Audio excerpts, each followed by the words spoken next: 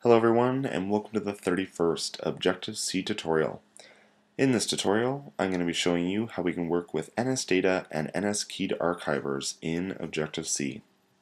So basically, NSData and NSKeyed archivers are another way that we can store a piece of data or any objects that we have into a file like we did in the previous tutorial. But unlike the previous tutorial where we were talking about property lists, basically property lists only work with a limited number of objects. They only work with things like NS arrays, NS dictionaries, NS strings, etc. Only a few select objects that Apple allows us to create a property list out of. However, with NSData, we can expand this into our own objects that we want to actually put into a file, and then we want to be able to read back later. So that's the advantage of using NSData and the NSKeyed archivers as well. And we'll get talking about that in a bit. But in this tutorial, we're going to keep it quite simple. Everything that we can do in this tutorial, we could basically do in a property list as well, because we're not going to be talking about how we can use custom objects just yet in NSData, or how we can encode our own objects. But we'll get into that in the next tutorial. What I'm going to be showing you though is how we can encode an NS array and how we can basically put that as an NSData object. We can write that to a file, read it back, and then we can basically take whatever we saved as data and we can bring it back into object form in our program. So that's what we're going to be doing in this tutorial, and again, in the next tutorial I'll show you how we can encode our own objects and save our own objects into a file as well. So anyway, what we want to do here is start out with an NS array, because again, that's the object that we're going to be encoding into a file or NSData. So what we want to do here is NS array and NS array with objects. And all we want to do for this, of course, is add a few objects. So let's say we'll add a few strings, Bob, Yoda, and we'll also add an NS number to this. So number with int, just throw in 56, doesn't really matter. And so now we have this array that we want to encode into NSData and then write to a file. So what can we do? Well, we want to create an NSData object first off so that we can save this NSData later to a file. But how do we actually encode this data into an actual file? How do we take the array object and make it as a piece of NSData? So what we do for this is we use a class called NSKeyed archiver, and there's also another class that we'll talk about in a bit called NSKeyed unarchiver, which will take the data back. So basically what NSKeyed archiver allows you to do is take any object that we have, put it as NSData or convert it into NSData, and then we can, of course, save the data later on. So the archiver is basically what will put it into data, and the unarchiver is what takes it out of the data, and then you can use it as a normal object. So NSKeyed archiver, the method that we want to use for this is archive, and archive data with root object. And of course we want to archive the root object, which is called array, because we want to be archiving this object into data, and the object we want to archive is our array. So you might be wondering, well, how does it actually know how to archive, or how does it know how to take this array and put it into a form of NSData, or what is it really doing? Well, how it does this is it actually, all objects that ever are encoded or archived they all have to conform to a protocol which is called NS coding. And we're going to be talking more about NS coding protocol in the next tutorial when we talk about how we can encode our custom objects. But NS coding, any object that ever gets archived, has to conform to the NS coding protocol, which basically has two methods in it which we have to implement, and it just tells the archiver how to save this data, basically, or what we have to save out of this data.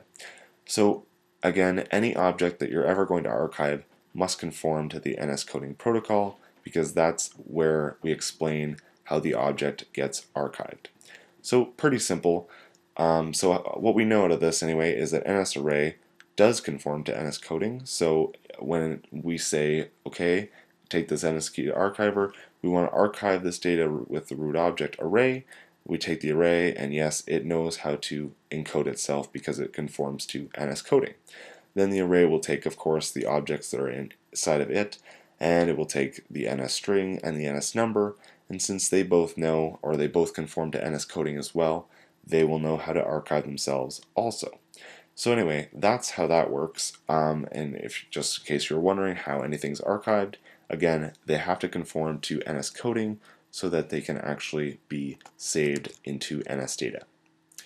So now that we have our array completely into a form of NSData, we can now write this data to a file. So what we want to say is data write to file atomically. So we can take any path that we want. We're just going to use our root directory or the top level of our hard drive, and we're going to say textfile.txt. And this will just make it a readable text file basically, and we'll see that in just a second. And of course, atomically, we're going to set as yes. So we can go ahead and run this now, and when we do, we can now hop over to a Finder, go to our Macintosh hard drive, and you can see on the top level here we have a textfile.txt where we saved this NSData object to. So if we double click this, you can see that we basically get this text file with all this random junk in it. We don't actually know, we're kind of looking at this like, okay, what does this mean? And the great thing about it is we don't really have to know what it means because, we just we just conform to NS coding, which, all these objects know how to encode themselves, and so they do. That we don't really have to know how to read NSData, any of this stuff. So that's the great thing about it. As long as the objects know how they're archived because they conform to the NS coding protocol, then we don't have to worry about reading this. So the NSData is never really supposed to be human readable. It's just a nice way that we can save information or pretty much any information into a file. So now that we have that, we can now figure out how we're going to read this information back into our program. So of course, once we save files, we always want to be able to read them back. That's all the reason that we save files in our applications. So what we want to do is be able to take the NSData back out of the file, convert it back into our array, and then print it out. So let's just create a new NSData object. We'll call this data from file, and all we're going to do for this, of course, is create an NSData object with all the contents of that file. So what we want to do is say NSData alloc and init with contents of file. And of course the file is located at /textfile.txt. And again, that's just where we saved our data previously. So all this is doing is creating a new NSData object with all that data we stored previously in that text file. So now what we want to do is be able to retrieve the NS array that we originally put into that data. So all we want to say is NS array, and we're going to say array from file, and we will just say, okay, now this is the time that we want to unarchive all the data that we put into our NSData object before. So to do this, we're going to use the NSKeyed unarchiver class, and this will, again, like I said before, the archiver is used to put an object into data, and the NSKeyed unarchiver is to take it out of that data. So we're going to use the method unarchive object with data, and again, this is just going to take a data object, so we can put in data from file as the object we just created here, and this will take whatever data we had, unarchive it back into an object. So that object will then be, of course, our NS array that we originally put into that file. So now all we want to do is print this out to make sure that we actually, or the array actually was successfully unarchived from that data. So we're just going to print out array from file, and let's make sure this works. So go ahead and run this, and as you can see, we get Bob, Yoda, and 56. So again, this tutorial is just to show you how we can simply use NSData with objects we already know and use archivers to either put them into data or take them out of the data. And we just showed you a great way that we can actually save any piece of data that we have, and we can retrieve it later from a file. So this is the main way that Cocoa uses to save data from any application, and we'll be talking about this later in the Cocoa tutorials as well. But in the next Objective-C tutorial, I'll show you how we can use our custom objects, and we can encode all the data that's inside of them.